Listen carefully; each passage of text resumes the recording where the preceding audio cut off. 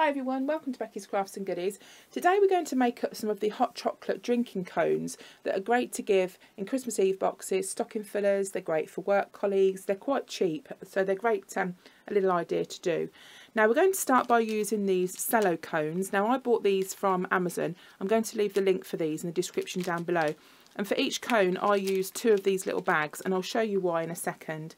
I'm going to use this drinking chocolate. Now I'm using this one because this is actually dairy free if you add your own soya milk. So some of the others you can, some of the others have got milk in, so that's why I don't use the ones personally that you just add water to. But use whichever one you find that's suitable for you. So with this particular pot, I need 3 spoons of, well, 3 heaped teaspoons of the hot drinking chocolate. And this is why we use 2 bags. So what we do now is we tie off, let me just grab that ribbon, we tie off the bag with some curling ribbon. And what this does is it stops the hot chocolate getting all mixed in with the marshmallows. So I think that looks quite messy, and I don't sort of like that look, especially if you're making them, you know, a few weeks before. So just get a bit of curling ribbon, tie it off at the top there, and then just snip off the extra bits of ribbon and snip down as far as you can get without snipping too much off. And then you get the second cone, and then you pop that little bag inside there. So you can't see that you've got 2 bags, but it's in a nice little container. Then I'm going to add the marshmallows, and sometimes you have to just poke them down a little bit so they hide the sort of area that you've made up. And once you've done that, just scrunch it at the top, and then we're going to add some more curling ribbon just to hold it tight. Now I have also seen people do reindeer ones of these. I've been to a few craft fairs where they've got those. You can put like little antlers on the top, some googly eyes, and maybe a little pom-pom for a nose down the bottom, and that would be really good.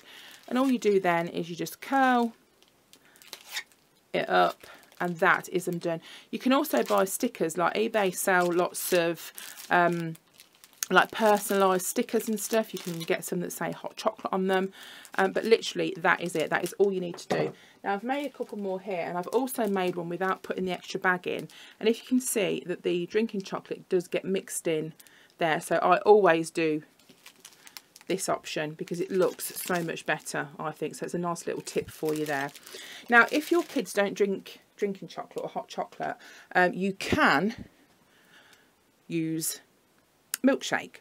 So I thought milkshake would be another little option or alternative, because not every children you know, like that sort of thing. So what we're going to do is we'll do the same thing. I won't put the marshmallows in, but they obviously, like, you can get different kinds of milkshake too. You can get like banana flavoured, strawberry flavours, so it doesn't have to actually be chocolate.